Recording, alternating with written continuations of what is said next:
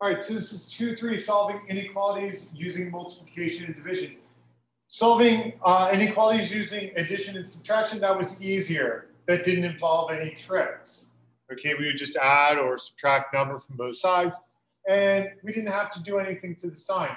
Here, we're going to have to break this up into two parts. One where we are multiplying or dividing by a positive number, and ones where we're multiplying and dividing by a negative number. So today, we're just going over the first part, really.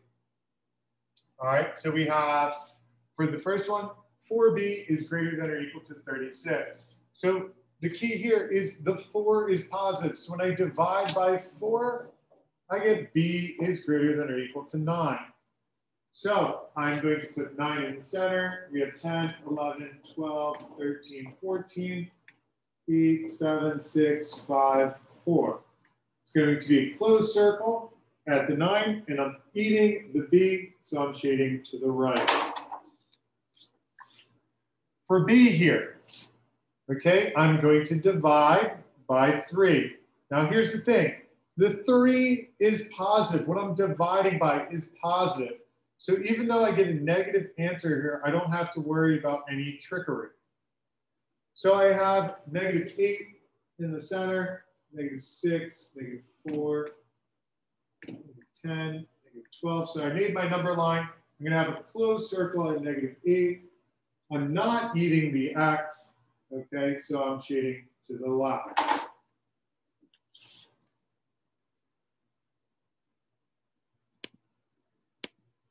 For C, now notice I'm dividing here, so I'm going to have to multiply by 8. So these cancel out, and I have x is greater than negative 40. So I'm going to put negative 40 in the center, and then I'm going to write negative 30, negative 20, and then we're going to have negative 50, and negative 60. So there we go. This is going to be an open circle at negative 40. I'm eating the x, so I'm shading to the right. For D, okay, this involves a fraction, so I'm going to multiply by the reciprocal, which is 5/1. These cancel. I have w is less than or equal to negative 6 times 5 is negative 30, divided by 1 is negative 30. So I'm going to put negative 30 in the center, negative 20, negative 10. If you want to set up your graph a different way, feel free to do so. So we have a closed circle at negative 30. I'm not eating the variable, so I'm shading to the left.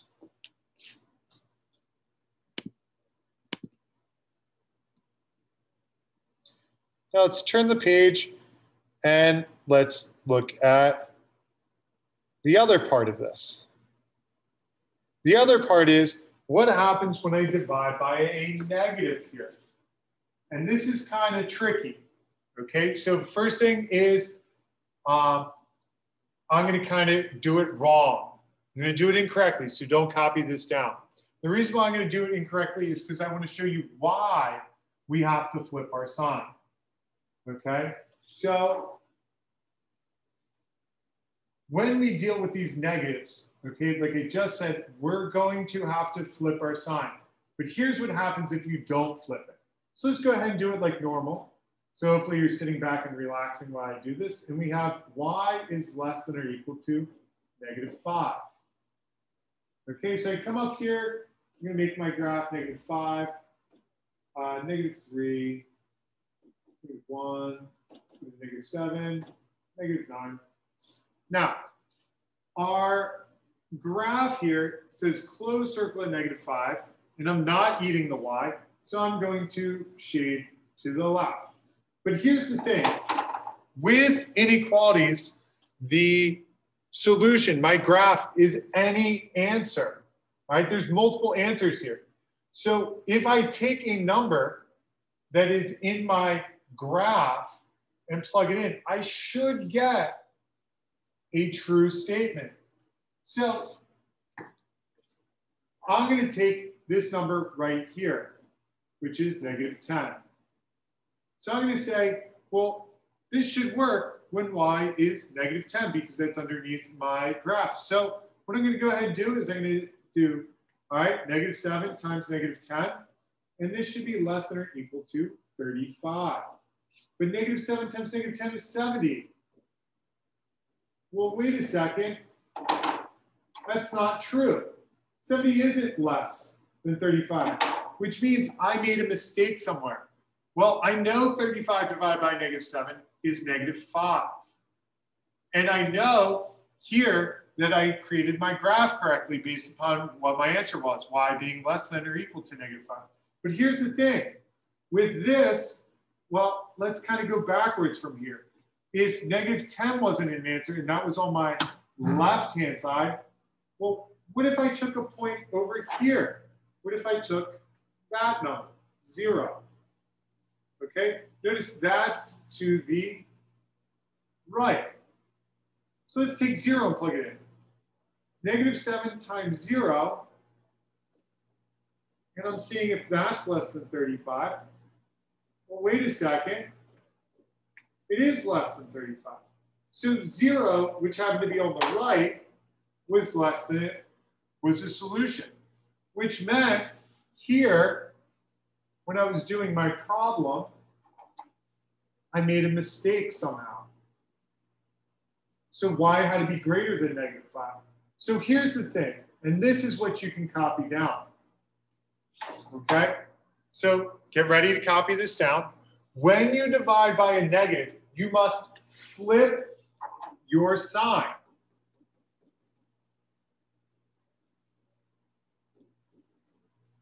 You must flip your sign, because if you don't, your answer is going to be wrong. So when you divide by a negative, all right, you must flip the sign. And yes, those are correct mathematical terms.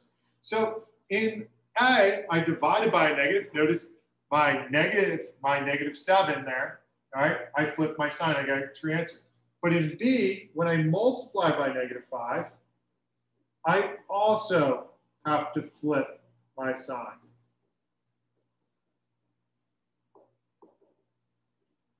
So now I have x, flip your sign, is greater than or equal to 25. So I have 25, let's go to 30, 35, 20, 15. Now we have a closed circle at 25, and we are going to shade to the right. If you don't believe me, you can check it. All right. Let's look at C. Well, C, I have a fraction. So in order to get rid of a fraction, I must multiply by the reciprocal. So I'm going to multiply by negative 10 over 1. Negative 10 over 1. Uh-oh, that number is negative. Flip your sign. So I have negative 10, flip my sign, is less than or equal to z. So let's do this a different way setting up my graph, because I know some of you might not like it. So some of you like to put 0 in the middle. So I'm going to put 10 here, negative 10 here. Okay. Now I have a closed circle at negative 10. I'm eating the z, so I'm going to shade to the right. Just a different way to do the problem.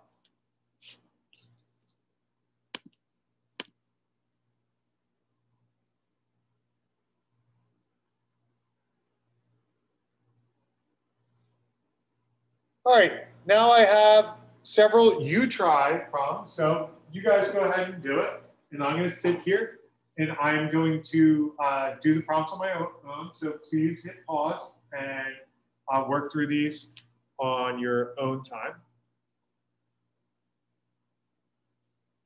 All right, here, I will divide by 1.5. Notice I'm not dividing by a negative, so I don't have a reason to flip my sign. 1.5 into negative 18, well, let's see, I believe that is negative 12.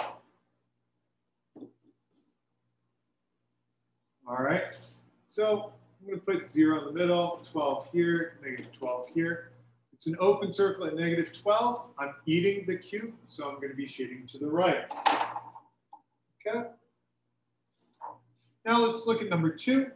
In order to get rid of a fraction, I'm going to multiply by the reciprocal. That's 2 over 1, 2 over 1. These cancel. H.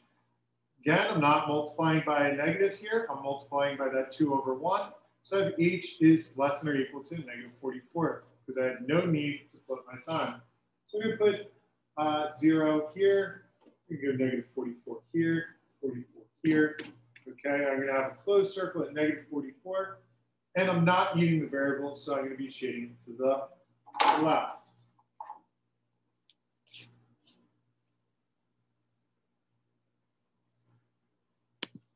Last 3 problems, and then I'm going to let you get started on your homework. For number 3, you're going to multiply by 7. Okay, again, I'm not multiplying by negative, I'm multiplying by a positive 7. So we have n is greater than or equal to -7. So going back to the way I like to do it, we'll put -7 in the middle, -5, -3, -9, -11. We have a closed circle at -7. I'm eating the variable, so I'm going to be shading to the right. Now, in number 4, watch. I have to multiply by a -4 to get rid of it. So danger, Will Robinson, danger. You have to flip your sign.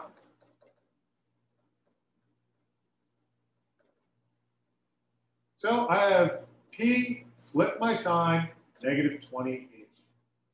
So go back the other way and do it. 0 goes in the middle, 28 goes to the right, -28 goes to the left. Open circle at -28. I'm eating the P, so I shade to the right. Number 5, last but not least.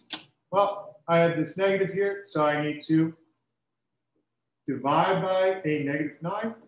Don't forget to flip your sign. So M, flip your sign.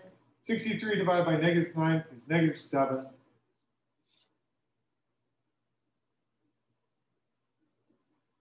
So closed circle at -7. We're not eating the M, so I'm going to go ahead and shade to the left. And there you have it. That's multiplying and dividing to solve inequalities. Good luck.